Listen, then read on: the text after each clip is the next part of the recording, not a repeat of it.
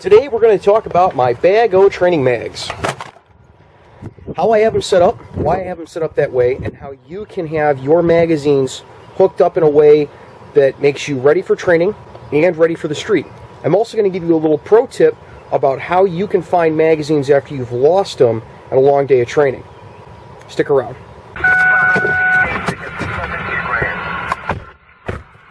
Alright man, take a seat, buckle up. Ordinarily we'd start with orientation of the car here, but we got calls pending and we got to get to them. So, we're rolling. We're going to have to learn on the way. Alright, today So often hear people that should know better talking about spring set in magazines, how if you leave your mags loaded, the springs will set in a certain condition and all the way at the bottom, and so they won't feed ammunition as well. Now this has a couple of problems with it. One is that it is based upon an assumption that springs take a set inside of magazines, which was kind of true in the early days of magazine-fed weapons when we didn't know a lot about springs and metallurgy, but is no longer true today with the way magazines are designed. You see, a spring has a certain compression length, okay? And you can compress it within the length that it's designed to compress through, and it will continue to hold tension even if it stays at that length.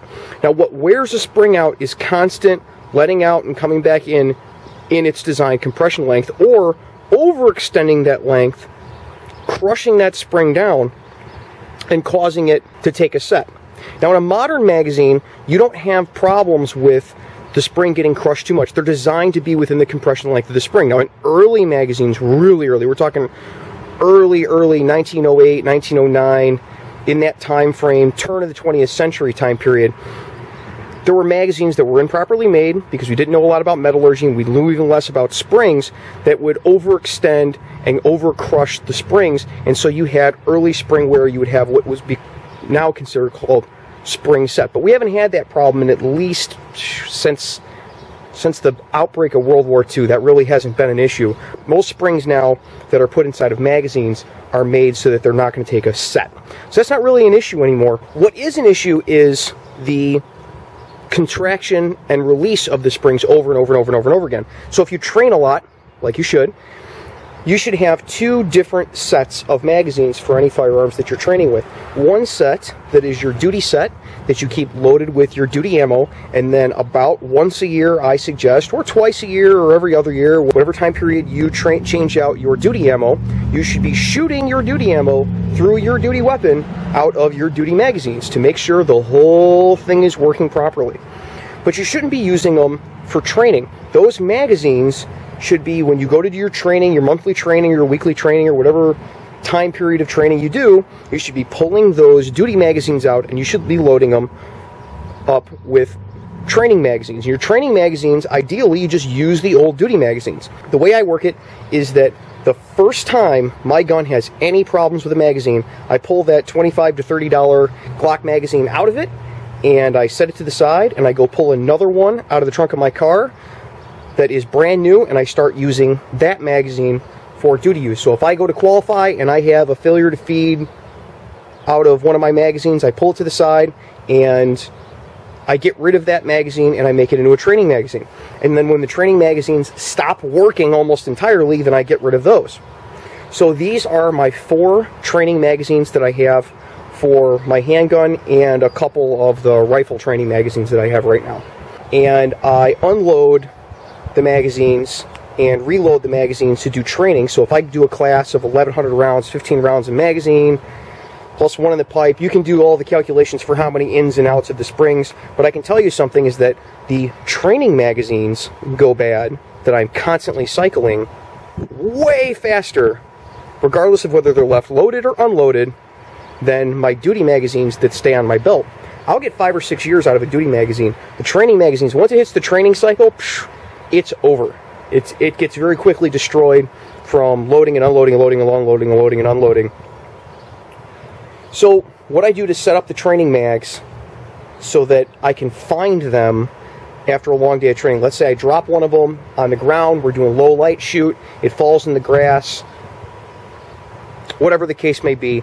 it's dark out, I can't find the magazines. Of course, all of these are dark colors because, hey, that's what's cool. I take reflective striping that you can get at any truck stop at 3 a.m. Notice I love buying things at truck stops at 3 a.m. This one I got for 15 cents. This is enough to do all of my magazines over again if I had to. And I cut off squares of it, and I put them on the bottom of the mag. Or I wrap them around the mag in the case of a rifle mag. So what this does is it allows me, after dark, when training's all over for the day, which is normally when we're getting done, you know, they always want to start late and end late and get live fire, low light stuff done. I can walk around the field and shine my flashlight in the field or wherever it was we were training, and this stuff will glint back at me. So I'll roll in a little video of that now. Alright, so you lose a magazine and training day's over. So we start scanning the field, and if it was like a black magazine normally, you'd be kind of out of luck, but put a little reflective tape on the bottom of it. Hopefully this is picking it up. You can walk right up to it because it'll reflect back to you, even at quite a big distance.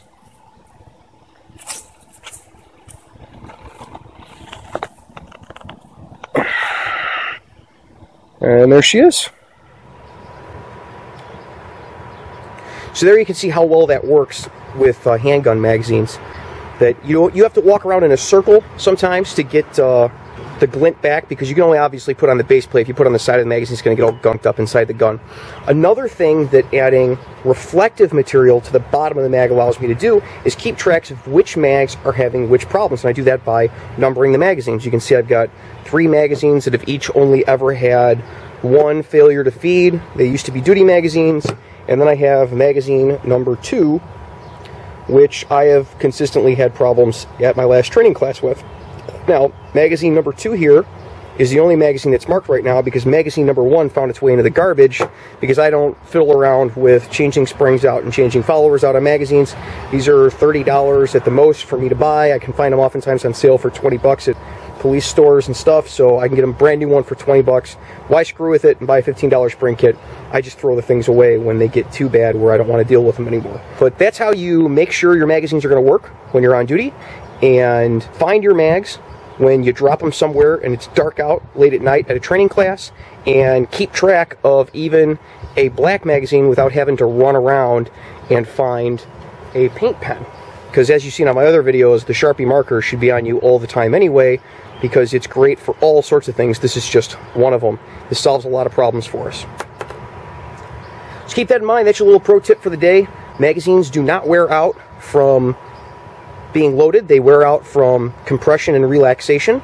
So you don't have to worry about wearing out your magazines by keeping them loaded. You don't have to rotate your duty magazines. In fact, I suggest you don't do that. If you rotate them, you're just wearing all of them equally in, so now you've got just as much chance of it going bad, whether if it's 5 months old and 6 years old and there's no way to keep track of them. You really should have 2 separate sets of magazines, even if you have to buy, 8 of them all at once to get yourself 2 sets of magazines. That's really not that bad when you talk about the total cost of your equipment. So you guys be safe. So check out the Patreon. We've already got a few supporters who are on there and making very generous donations on a monthly basis. If we get $200 a month worth of donations, so if we get $200 a month pledged, I will not monetize any new videos for the first week they're out.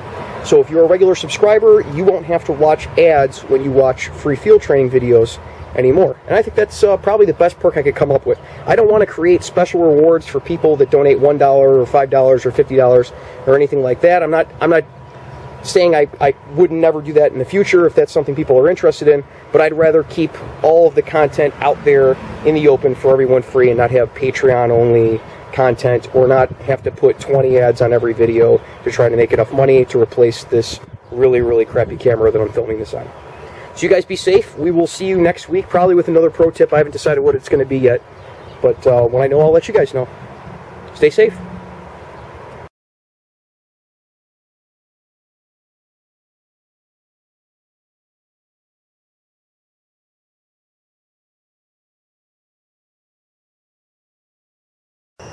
Well, if you like that video, go ahead and subscribe, because there's a whole lot more to come. As soon as I finish up these calls, go 10-8.